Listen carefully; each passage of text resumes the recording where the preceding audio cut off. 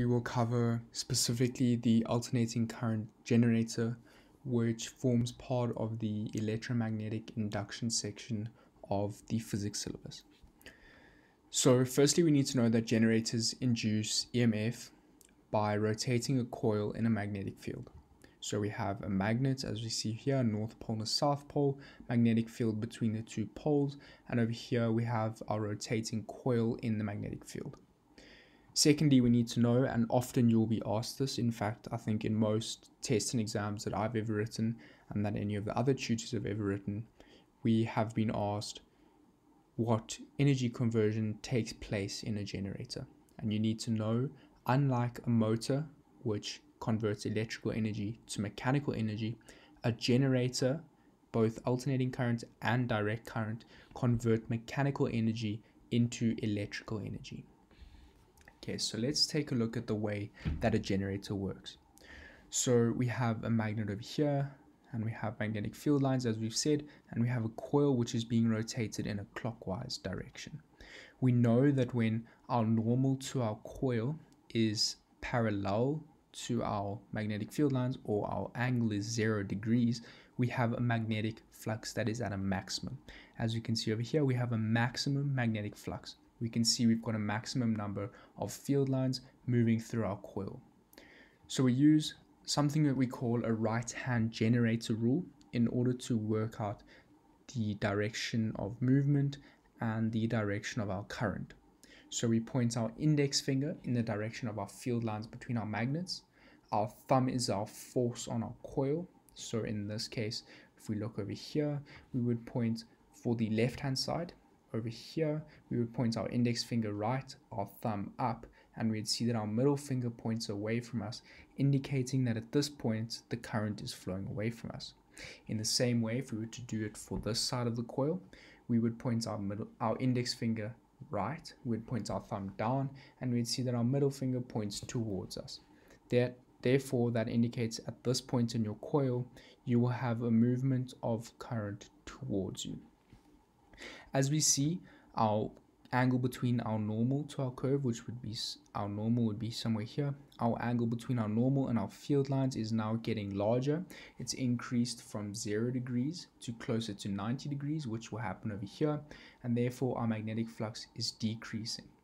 At this point over here, our normal is at exactly 90 degrees to our magnetic field lines, and therefore, as we know, our magnetic flux will be a minimum. And over here, we would have rotated a full 360 degrees to get back to point 1, and our magnetic flux will now be in the opposite direction. However, sorry, I need to correct what I said there. Over here, we have now rotated. So here we've rotated. We've then rotated 90 degrees. Over here, we've now rotated 180 degrees. Therefore, our current flowing in our coil is now in the opposite direction. Let's take a look at what we mean by that. So if we have our coil over here, let's label the top part A. We know that at this point, our current, as we said earlier, is flowing towards us. Point A then moves over here, and as we see over here, point A now moves to the bottom. As this coil were to move around to complete another 180 degrees, as this point, which is now B, because we've said the bottom is point A, point B moves around, the current will now flow towards us. However, at point B over here, we know current was flowing away from us. So therefore, we now know that the direction of current after 180 degrees of rotation now switches. So point A and point B switch. At point A, it now flows away from us, and at point B, it now flows towards us. Therefore, the direction of current within the coil has now switched. And we see this on the graph. At point 1, our flux is a maximum. At point 2, our flux is getting smaller. At point 3, we have a minimum, which is 0, because we know that our normal is at 90 degrees to our magnetic field lines, and therefore our magnetic flux is 0 because cos of 90 is 0. And at point 4, we've now rotated 180 degrees. We get a maximum flux. However, it is below the x-axis, indicating that it is now in the other direction from where it was in the first place. Now we see by the dotted line, if we were to do another 180-degree rotation, the following would happen, and we'd get back to point 1, where our current is flowing in the same direction as where we began. Now, by Faraday's law, an EMF is induced as our magnetic flux changes as we rotate the coil through the magnetic field. Our EMF, which is the movement of the current in the coil, is proportional to the slope of the flux versus time graph. So as we've looked at the flux graph above, so we've said that we have a maximum at point 1, a minimum at point C, and another maximum at point D, however in the opposite direction. This would be our flux graph. Now the gradient of our flux graph will give us our EMF graph. As we can see, our gradient is 0 at point A, so point A is 0.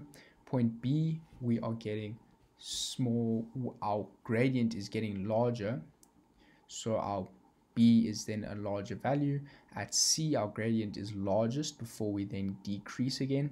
So as C is a turning point of our graph, we can see that our current is moving. So our current increases to point C and then decreases to point D. So point D, we've said, is another maximum, however in the opposite direction. So we now know that our current from point D now falls below the x-axis, indicating that it now flows in the opposite direction. And this is evidence of alternating current, and for this reason we call this the alternating current generator, because we have an alternating direction of the flow of current in our coil due to the movement of our coil. And as we indicated above on these diagrams, our flow of current changes direction at 180 degrees. It's also important to note that our maximum EMF occurs when our flux is 0. As we can see at point C, our flux is 0. However, at point C, our EMF is at a maximum. So we must know, and you'll often be asked, when is your EMF maximum?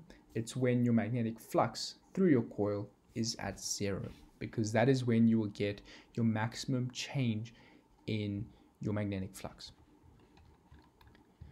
So if we have a quick look over here, this is an easier explanation as to the movement of the current. If we look at point 1, we have, so we're going to label it the black part of the coil and the white part of the coil. So our black part, we're rotating anti-clockwise. So over here, let's look anti-clockwise. So our index finger will point left from north to south. Our force on the left hand side of the coil, our thumb will be down because we are rotating anti-clockwise, and therefore our middle finger points away from us. So we have a clockwise movement of current. However, if we look over here, we now have a north to south, our index finger is left. We have a force on the black part of the coil going down, and our current is therefore away from us in the black part of the coil. So as you can see, we had a movement like this in the coil, where it was moving towards us in the black part of the coil. However, now in the black part of the coil, it is moving away from us. Therefore, we have had a change in the movement of current through the coil. As we can see over here, we have a maximum when our flux is 0, which occurs at B. So over here, we'd have a maximum. At C, we have a minimum. At D, we have another maximum, but in the opposite direction. And at E, which is not indicated on the diagram, but we would have another minimum because our magnetic flux will be a maximum. So it's very good to know that when your flux is a maximum, your EMF is a minimum, and when your flux is a minimum or 0, your EMF induced or your current is a maximum. We also need to know that in an alternating generator, your slip ring commutator is used. So this would be a slip ring commutator over here. So your black part of your coil is always connected to the black part of the slip ring commutator, and your white part is always connected to your white part. So as we see over here, we have a movement away in the black part. So our black part of our commutator would be moving, our current would be moving out of it and into the white part, whereas in the top picture over here, it is moving out of our white part and into the black part, as we can see. So there we can, again, it illustrates the change in direction of the movement of current through the coil in an alternating generator. So alternating EMF causes your alternating current, as we've said, and your coil is connected to your circuit via brushes and a slip ring commutator. Often they will ask you what the difference is between your alternating current generator and your direct current generator, and you need to know that an alternating current generator uses a slip ring commutator, so you have alternating current, whereas your direct current generator would operate in exactly the same way that we see over here.